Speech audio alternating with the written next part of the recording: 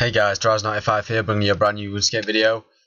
As usual, I am so tired, but I've done between 8 and 9 hours of physical work today because I was reorganising my bedroom, got a new wardrobe, started to dismantle the old one on my own, carry it to my sister's room, carry the new one in pieces up to my room, and reassemble that, plus move all the furniture around, and rebuild the wardrobe. So I'm insanely tired. But yes, I'm just starting my farming tab, part of it anyway, in the background. I've spent about 6 hours at Frost Dragons, made like 12 mil, and then I went to Bandos a couple of times, didn't get anything more. But yeah, I'm 70 kills now, 70 kills. So yeah, let's go on with the actual main point of the video. As you can see, first torva piece of my quest to torva, road to torva series, torva plate body, most expensive item. Just got it, 61.5 mil. It's all my cash stack at the time, but I sold my BCP, so I've got like 7 mil. So yes, as you can tell, it looks super sexy.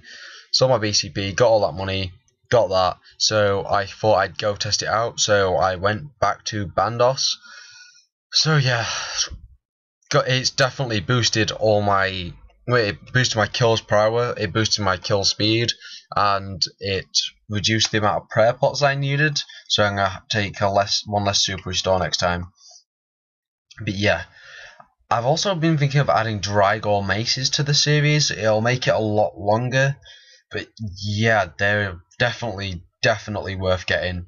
And I was contemplating getting them before Torva, but I thought I'd already started the series, so I might as well go through with that.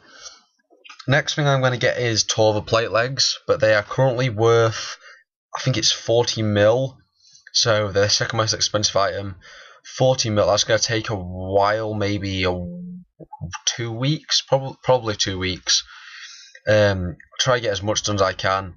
I'm going to aim for at least an hour a day at Frost Dragons, so that's 2 mil, that's 2 weeks, 14 mil, 28 mil, so yeah, 28 mil, and then plus farming, plus the money I've already got, plus a couple of Bandos trips, should get me the money for a Torva plate legs. And then after that I'll go for the helm, but by then I should have finished my loot from 100 Bandos kills series, which will be really good. And then my plan is to do Armadillo next.